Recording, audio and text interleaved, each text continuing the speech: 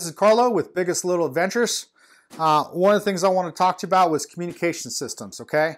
I just talked about my review of the TourTex Adventural Modular Helmet. And I'm not transferring over my communication to this helmet. So in that search, I did a lot of research on upgrading. This is Sena SMH. Been a good little communication system. AM/FM pairs up to 4 riders. A lot of my buddies have gone to the 20S, which pairs with up to 8 riders and has a little bit better speaker system. So I'm sort of the limiting factor. It seems when I go out riding with them, who's ever paired to me can't talk to the rest of the group. You would think that I would just only be able to talk to 4 people and they would still be able to talk to 7 additional, so 8 plus with them counted. But it doesn't seem to be the case. I don't know if it's a software thing or if it's just older generation. I use the little boom mic that's just taped here. I haven't had any problems with wind noise in it. But in going to the new helmet, I still want to keep that as a backup or as for another rider. I started researching helmet communication systems. So the newest one on the market by Sena is the 30K. Now the 30K is nice. Pairs with up to 16 riders, okay, which is the most. It uses a mesh network. So if you have people spread out, maybe in a line, it could talk maybe up to 5 miles is what they advertise. It is about $296 last time I checked on Revzilla right now. Going down one model to the 20S Evo. The Evo is the new 20S. And it's about $269. So for about 30 bucks more, you get mesh network. You get a little bit better frequencies, so less interference, they say. And you could pair up to 16 riders with that mesh network, which also could extend the range. Because as we all know, terrain and vegetation come into effect with the higher frequency. You're basically talking line of sight for the most part. So the 20S, great helmet. Or great communication system, probably the best bang if you're trying to keep your money low. The new 20S Evo pairs 7 more riders, so 8 with you, $269 versus the new 30K, which is $296. So about $30 more you could get. The speakers I think are about the same quality. The 20s have much better speakers than the 10s.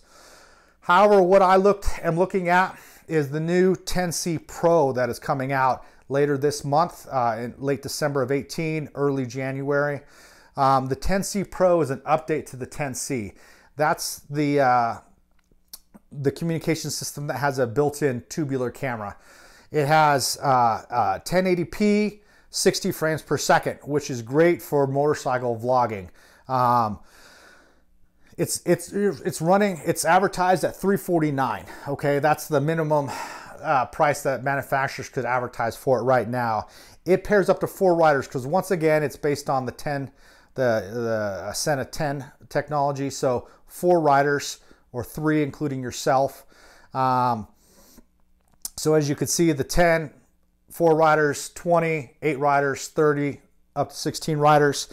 Neat thing about the 30 is if there's others that join the mesh network, they could listen only, but they can't talk. Only 16 could be actually in the primary sort of two-way talking and listening. But the thing about the 10C, and I've done a lot of reading about the 10C Pro. The 10C had some issues, wasn't the best quality camera.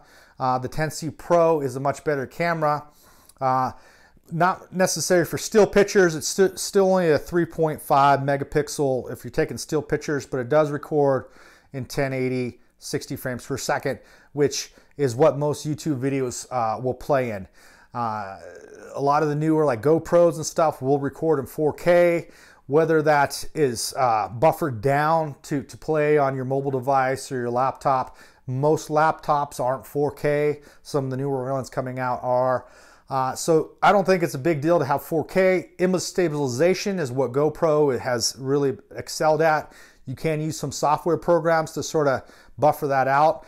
The 10C Pro does have some image stabilization, but the thing about it that I am leaning towards, I actually ordered a 20S Evo and I sent it back, and I'm holding out for the 10C Pro because I want to start vlogging to you guys as well. And the camera is always there, okay? I mean, you have a lens so it doesn't get bugs on it, but it's always on your helmet. It's integrated in your communication system. So you have about 2 hours of record time, about 17 hours of listen talk time. But it can charge on the go. So as you're using it, you could be charging it. So a lot of people get, you know, just little small battery banks, and they'll put their little USB so they could be charging it, you know, and extend it for, you know, another day of riding or so. But it's always on. So unlike a GoPro that, you know, the batteries run out if it's on standby or just recording a lot. If you're recording in 4K, you know, you're going through memory cards like crazy. So the Sena is always on, and it's always in standby. Well, if you set it, it's always in standby mode. So it's basically always recording and then just looping over itself, okay?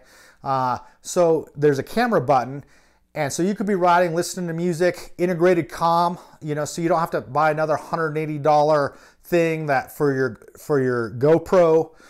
So you could use your helmet comm to talk to the Bluetooth, to talk to the GoPro.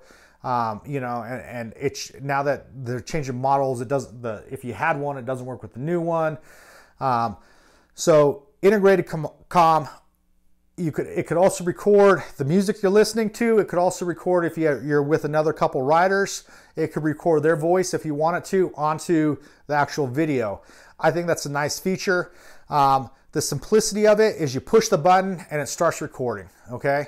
So it's always on and looping. The nice feature, if you just tap it once, since it's always recording, it will save the minute previous to you tapping it and the next 2 additional minutes. So you get a 3-minute video. So if, you know, a deer runs in front of you, or, you know, a car cuts you off or something, you want to capture that, you'll have a high quality video, unlike, you know, the low quality dash cams that they make for motorcycles that are always recording, but usually can't pick out a license plate. The other nice thing is if you're riding and you see, oh, that's a beautiful mountain vista, you know, you tap the button and it just gives you, you know, 3 minutes. So the previous 3 minutes, or the previous minute, and that. And then if you hold it down, it will just continuously record. So it's always there. It's not in your tank bag. The battery's not dead, or else you'd know about it because your music wouldn't be playing. So I think it's a good system for simplicity. Are there better cameras? Yes. But it mounts here. The other problem mounting GoPros is just the way that they mount. You know, with modular helmets, you can't really mount it on top. So you got to mount it way behind, and then you get part of your peak, you know, as you raise your peak up. You can't mount it in the front because that's where your vent is on a lot of these modular helmets.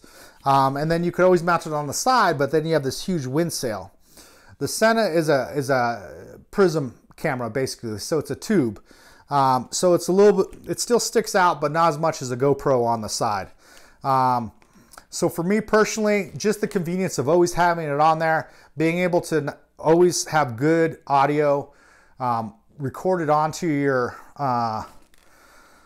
camera as you go, so you don't have to have, you know, like a mic to an iPhone or, you know, phone recording onto a sound program, then splice it into the video afterwards like you would on a GoPro. It just makes it much more simple. 1080p, 60 frames a second. That's good video for making like YouTube and basic videos that will play well on the internet. You know, if I was making a movie with $1 million budget, I obviously would be using different cameras. But right now, those are probably the top 3 helmet comms that you should be looking at. If you're looking at buying a new one, I would go with the Sena 30K, because 30 bucks more, you get some better technology. It's the latest generation. It has about the same speaker quality as the 20S Evo. So you still have good, nice, deep bass and clear sound. But you get the mesh network and you can pair with more riders.